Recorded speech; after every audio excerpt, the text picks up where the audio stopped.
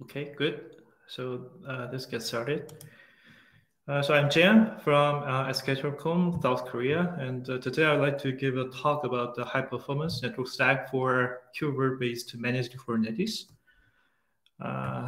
Okay, so for the last year, we already introduced our in-house built MEC platform called EdgeStack, and EdgeStack actually is based on the Kubernetes, and we added the KubeVirt add-on for spawning the VM as well as the managed Kubernetes in this case. So the aim of EdgeStack is to support the heterogeneous workload, including VM and container and even the Kubernetes. And we also targeted to the multi-architecture CPU, like including the Intel CPU as well as the ARM CPU as well. And also, since this is a MEC platform, so we are pushing for low latency as well as a high throughput. Okay. So this is so actually today's talk is mostly about the Kubernetes, especially for the managed Kubernetes part. So actually, EdgeStack support provisioning multiple like a Kubernetes in this case, and today's talk is mostly for the KubeVirt-based managed Kubernetes, and actually EdgeStack also support provisioning some other types of managed Kubernetes like Tundra and EKS, AKS, and so on. Okay, so in order to prepare a production-ready Kubernetes cluster, we need a set of steps. So first of all, we need to set the infrastructure provisioning. It can be VM or bare metal and so on, and including the networking, storage, and operations and so on. So this is typically done at the first time. And after that, we can bootstrap the Kubernetes cluster. So in this step, we typically install the Kubernetes control plane as well as the workload and so on. This can be done by a set of tools like a kubeadmin and the kubespray and the kops and so on. And finally, after we bootstrap the cluster, we can finally install a set of add-ons, including the HAM or maybe CNI and the CSI plugins and so on, to make sure that the Kubernetes cluster can be functioning well. So with the help of the cluster API from the CNCF community, with this cluster API, you can provision the Kubernetes cluster in a decluttered way, and so on. So in order to do that, we have first of all into one management cluster, and with this management cluster, we can spawn a set of workload cluster, and then we also call this workload cluster as a target cluster as well, and so on. And actually, there are a set of infrastructure like a provider to help the cluster API to spawn the infrastructure. It can be bare metal or maybe VM and so on. And the most so actually, as a infrastructure provider, mostly in the community, we can use OpenStack and vSphere or AWS. And recently, KubeVirt community also introduced another provider called the cluster-api-provider-kubevirt.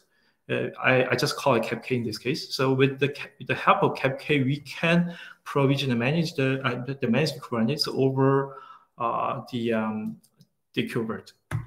So there are a set of custom resource definitions in order to do that. So the first one is a machine. So this type of a CRD has been introduced by the cluster API itself. And for KubeVirt, we also need some extra CRDs called the KubeVirt cluster and the KubeVirt machines and the KubeVirt machine templates and so on. And there are also some core CRDs called cluster and machine and the machine deployments. And those are all needed in order to bootstrap a Kubernetes cluster in this case. So this part you can regard this as specific to the KubeVirt itself. And for the other parts, it can be commonly used by the other types of infrastructure provider. So in order to create a cluster, first of all, we need to install a set of CRDs first, and the controllers and the providers to management cluster. And then we create objects called the cluster and the control plane and a set of add-ons and machine deployments for the workload and so on. So assuming that we have one cluster API controller, and so assuming that we want to create the cluster A using this definition, then this can be enforced into the management cluster, and the management cluster can create another target cluster A based on the definition what we have. So this is just general step to create one workload cluster. So capk is Kubernetes native the cloud infrastructure for KubeVirt, and they support two types of deployment model. The first one is a normal model. So with this model, we have a management and infrastructure cluster runs in a separated manner, like this. And another types of a deployment model is a hyper-conversion model, which means in this case, the management and the infrastructure cluster reside in the same cluster in this case. And due to the resource consumption issues, the MEC platform typically deployed in this model, the second model, like a hyper-conversion model. So this is the overall architecture once we deploy the entire a workload cluster over the KubeVirt. So underlying, we have a management Kubernetes, and then we install the KubeVirt as an add-on. And also, we have to install the cluster-API controller. In this case, we install the 1.3 version. And in order to bootstrap and provide the VM infrastructure, we have to install the capk in this case. And for the networking part, we install a set of CNIs. For the management purpose, we install the Calico. And for the service network, we install the SR-IOV for pushing for the fast network.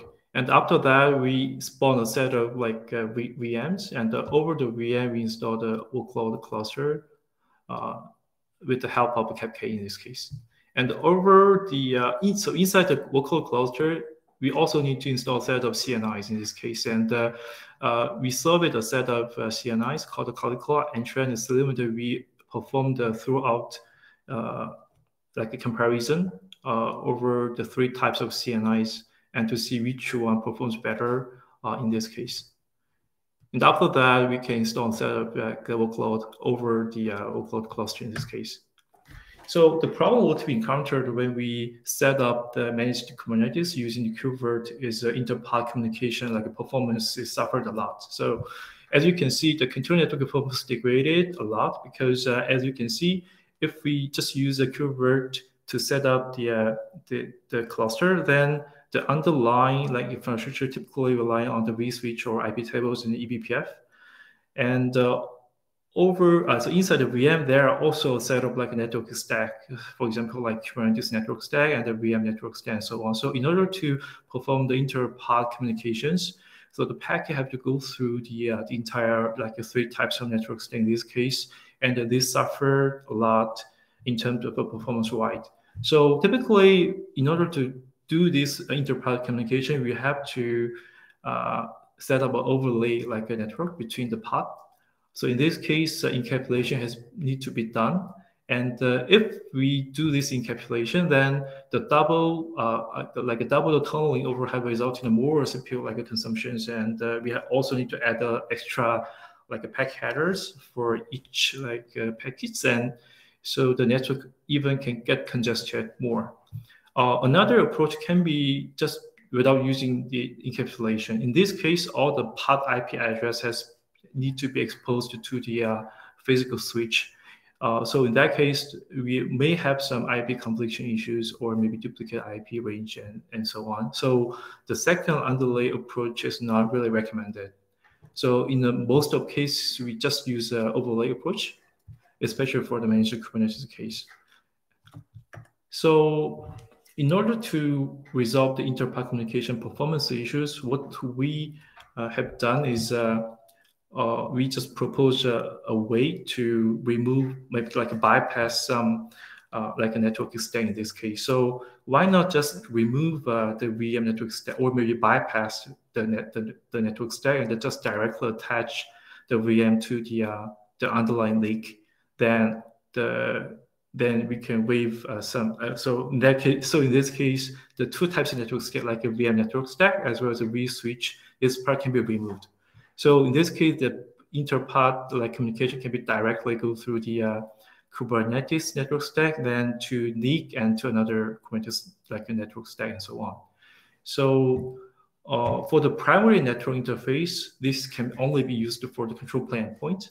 For the secondary network interface, we can use for inter-VM or inter-pod communication purpose in this case. So there are a set of CNIs have been introduced in the community, and one of the most popular one is Cilium, and it highly leveraged eBPF data plane acceleration technologies.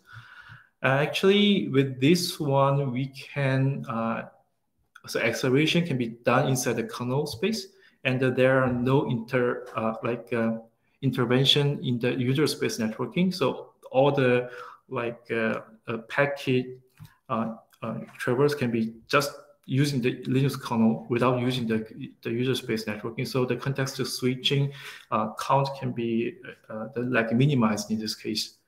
So this is one of the very popular one, and another one is the Entra. Entra is introduced by the VMware, and they're highly leveraging OVS to set up the overlay network. So they support a setup like a tunneling like a technologies. I can show in the next slide. So actually, this slide shows that the different like CNIs provide different types of overlay protocols, as you can see here. So the interesting part here is they all support software like accelerations. Like Calico use eBPF to accelerate the data plane, and Cilium in the same way. And the Entra actually use OVS-DPDK to accelerate the data plane. But the interesting part here is that only Entra provide the hardware level like the acceleration using the DPU or maybe SmartNIC. But regardless of the DPU or SmartNIC, we still can offload some of the stateless operations like LSO and the ARO or maybe TSO to the community NIC, as long as it supports SR-IOV capabilities. So in order to use this type of hardware acceleration, what we can do is we need to use the stateless tunneling protocol. We call that STT. And actually this protocol has been already been standardized by the IETF. And the main idea of this approach is so without using STT, not just assuming that we are just using normal packet and transfer that into the wire, then typical application generate the application data stream and the TCP stack adding up the headers like TCP and IP and L2. And inside the TCP and IP, the actual TCP stack adds some special like metadata. And using this metadata, the NIC card can segment the TCP packets.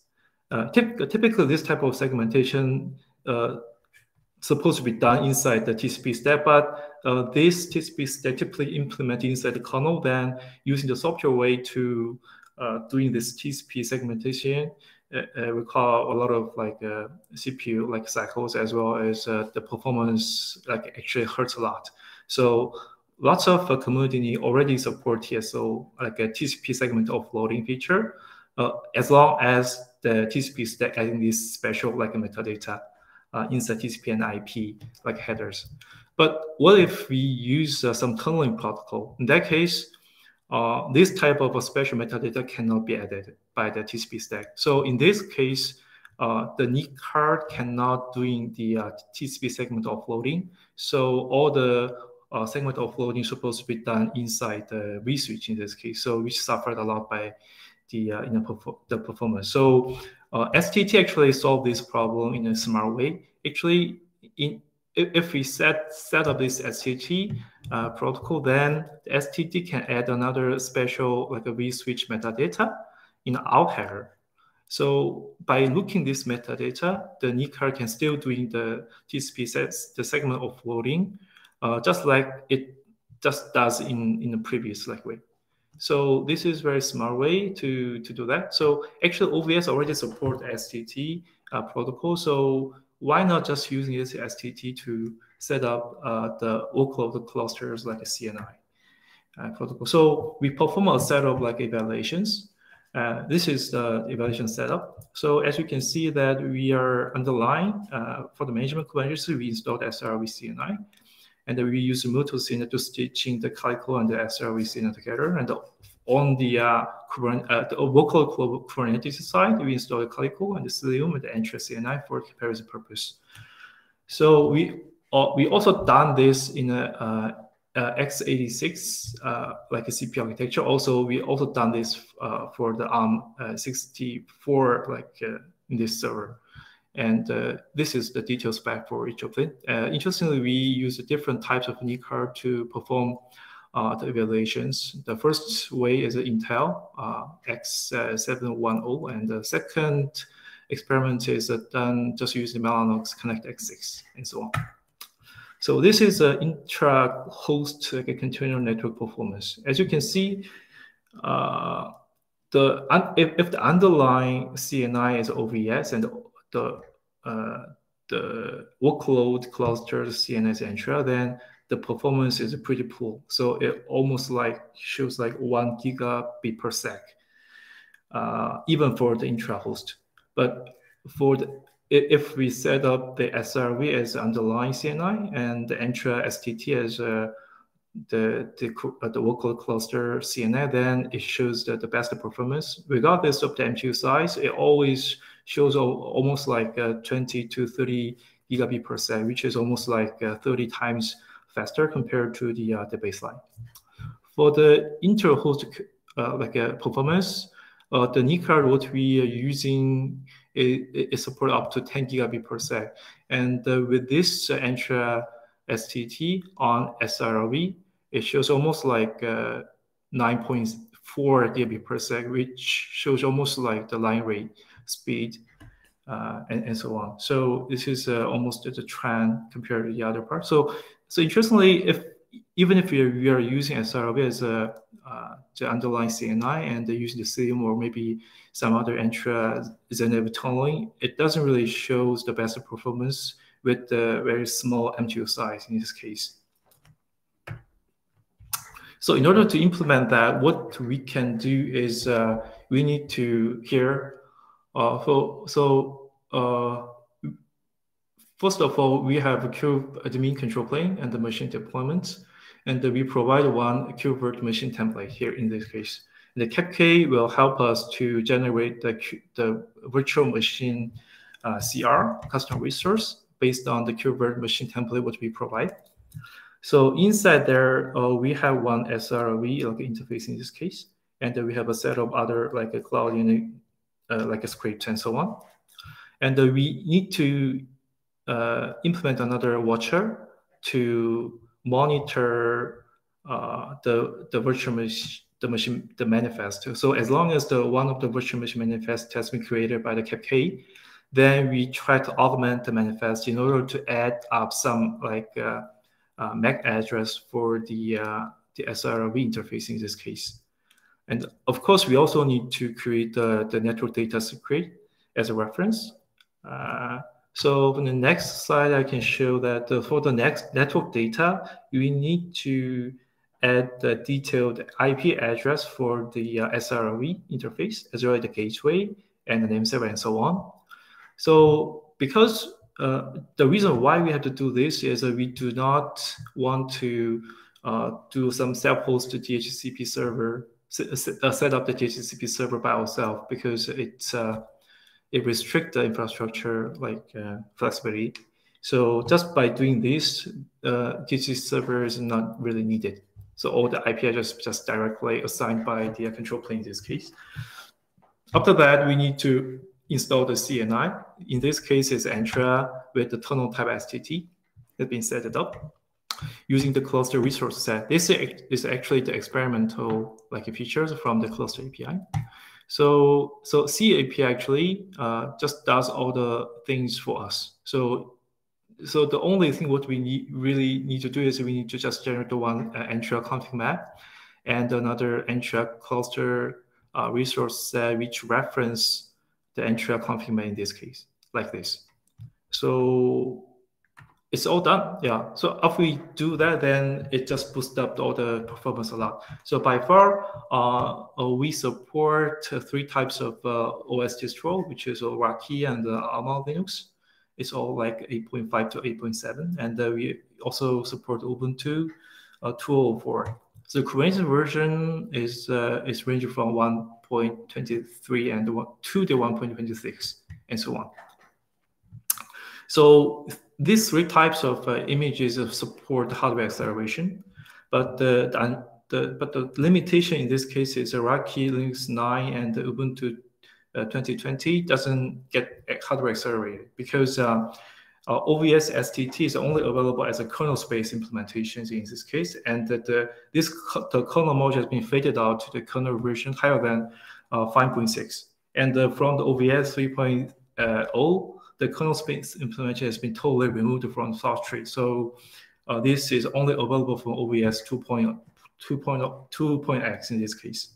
And those are pre-built the Kubernetes images available, so you can just freely download it and you can try out. So those images can get these hardware accelerations using commodity. So finally, I would like to show some simple demos in order to do that. So first of all, so in this demo, we generate another CLI called HTTL, and this is really handy, like a CLI used to create the managed Kubernetes in this case. So you just call the create cluster, and then you need to specify which type of a kube image that you want to use, and the flavor of the master machine, and the flavor of a worker machine, and the number of a master and the worker node in this case. So in order to do the performance-wide comparison, we created two like a worker node, and you also can specify the CNI plugins and the CSI and so on, and make sure that. Okay, sorry. So for the SR-IOV, we select the SR-IOV global like a network in this case. And for the others, we just use the default settings. And pretty much it's done. Then we just generate one Kubernetes cluster. Then we can use a list cluster CLI to see the cluster what we just created. So we call the POV cluster. And it requires some time to get the provision. So after that, we can query the machines that has belong to this cluster. So there are three machines. One is a control plane, two are worker node, and each of the like a node has been assigned one default network and another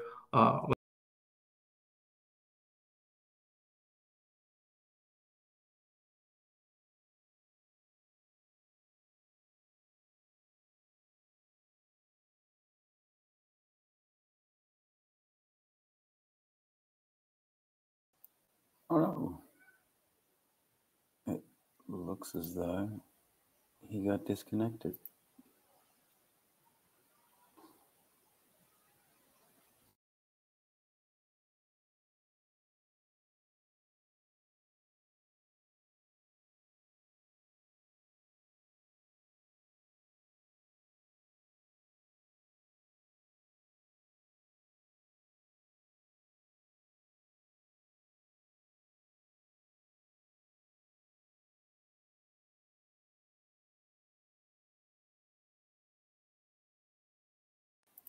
Oh, that's a bummer.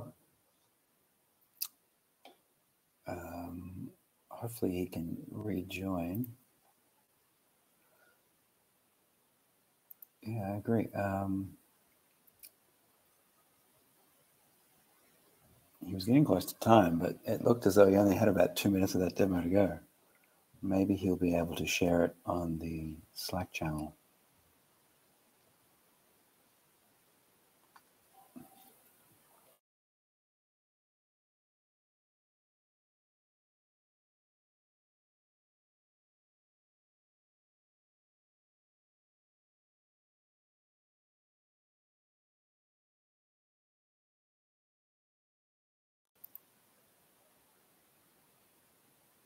In the meantime, I might start getting our next presenters ready, Ryan and Tomasz. I hope that Jian can come back.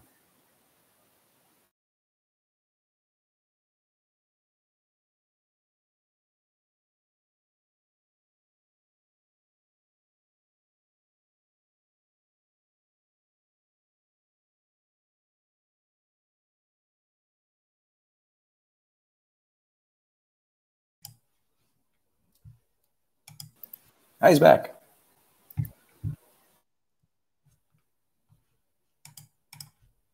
Oh, sorry. Yeah, I just get disconnected. Yeah. Sorry. Yeah. Do you want to very quickly try and rush through the last little bit of the demo? We've got one question in chat for you, and then we'll need to get ready for the next presentation.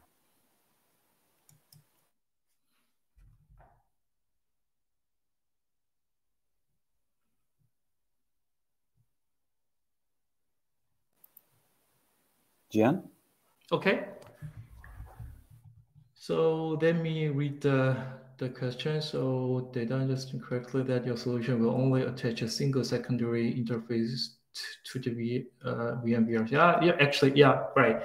I just attach one secondary interface, SR-IOV interface to the VM, and then we use that interface to accelerate the entire networking performance.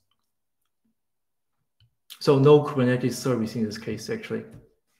So the Kubernetes service interface is only used for connect the endpoint in this case.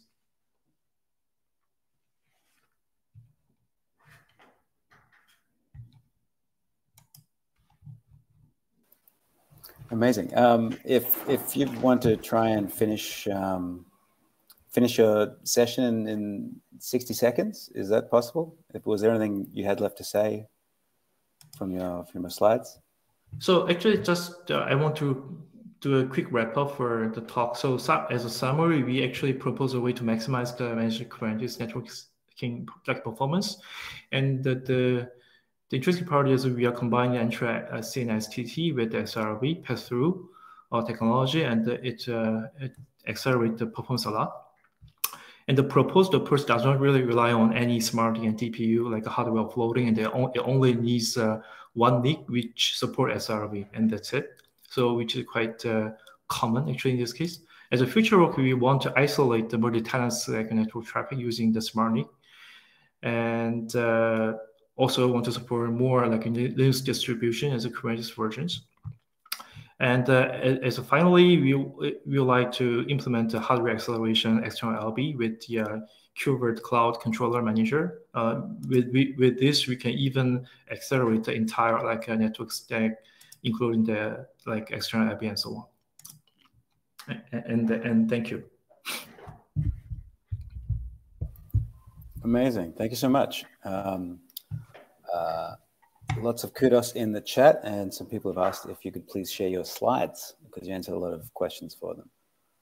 Okay, for sure. Yeah, I will share the slide. So where do I send the slide? Do I need to send slide to the organizers in this case?